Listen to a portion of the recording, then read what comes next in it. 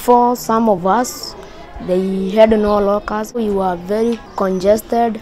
We were not as comfortable, but now we can be comfortable with those lockers. The school was in a dire need of lockers and chairs, because what we had before was in a very apathetic state. What we have received today is the state of the arts, what is actually used in the secondary school, and therefore our learners in AK Magugu are going to have a feel of the secondary school in primary school. We had only, I can say, one laptop, and it was hard for us to use the one laptop as all of the students in school.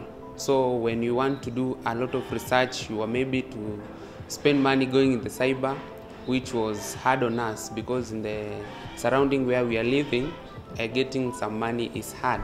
It was hard for teachers to explain and illustrate some certain things in class without the use of maybe pictures or some videos.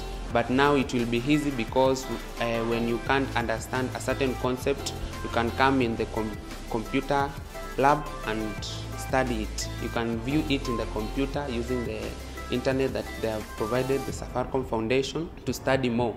Now they can do the computer as a subject, and at the same time the candidates can do research and get past papers and do their revision. So that also has empowered the students, and they at least have basic knowledge on computer, and has also transformed their lives and overview of life in general. Being that they come from the slums environment, they also view themselves as Kenyans who can also do other things like the other students are doing. So it has really boosted their morale and their seriousness in their studies.